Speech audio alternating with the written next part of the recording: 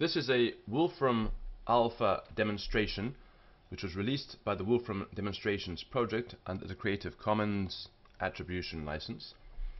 It's called Geometric Elements of a Circle. You can find the original demonstration at demonstrations.wolfram.com and search for Geometric Elements of a Circle in the search box. I'm not going to do this using the full advanced information. You have an advanced tick box here.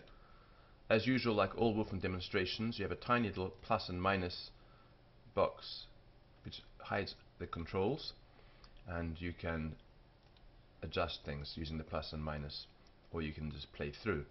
Firstly, the circumference. This is the line that goes around the circle. Remember that a circle is an imaginary thing.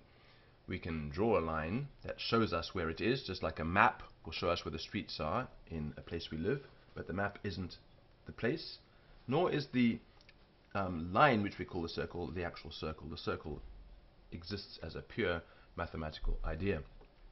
Circumference comes from the Latin circum, ferro. Circum means around, ferro I carry. So I carry around. What do you carry around? Well, you carry a line around, and so it's the circumference, the line that is carried around. Then we have the next, diameter, diameter. Dia means through, and meter means measurement. So it's the measurement through. Through what? It's the measurement through the center of the circle. So the diameter goes from one end through the center to the other. Our next is a chord. A chord, unlike, it's a type of, diameter is a type of chord. Diameter is a special chord that goes through the center. All the other lines that cross from one point on the circumference to another point on the circumference, like here, are not the diameter. They're just called a chord.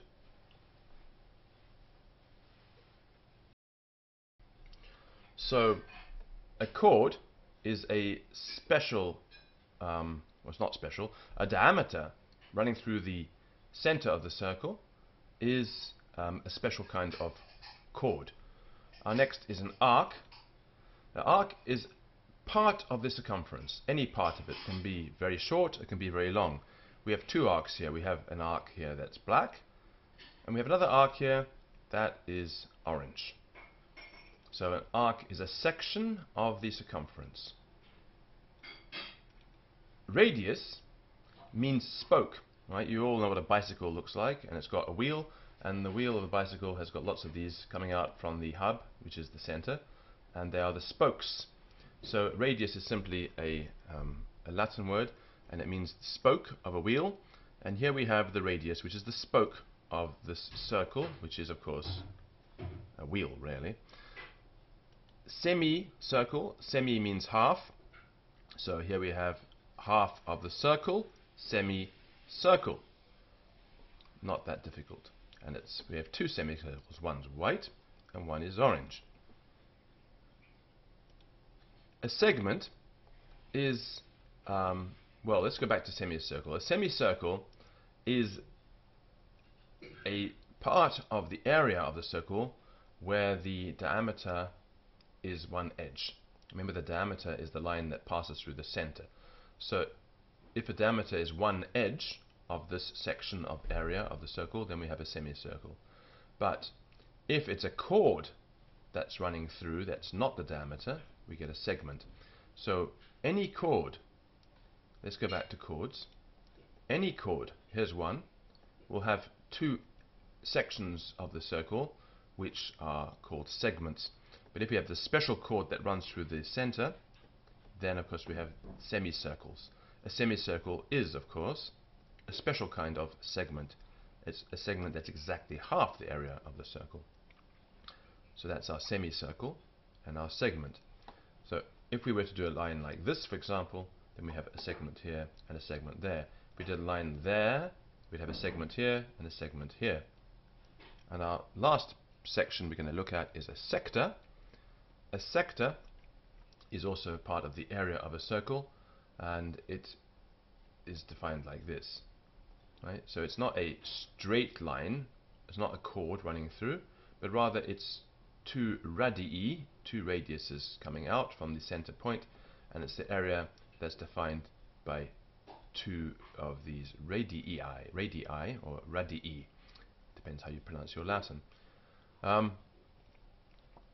There's our radius, right? If we have one radius, of course, we don't have two areas, but if we put another radius coming out here, then we have a sector here and a sector there. If we have a radius coming here, like so, then we have a sector here and a sector here. So we need two radiuses, or two radii, or radii, to give us a sector. One radius, another radius, our center, our circumference. So circumference, diameter, chord,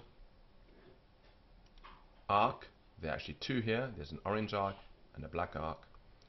Radius, semicircle, segment, and sector.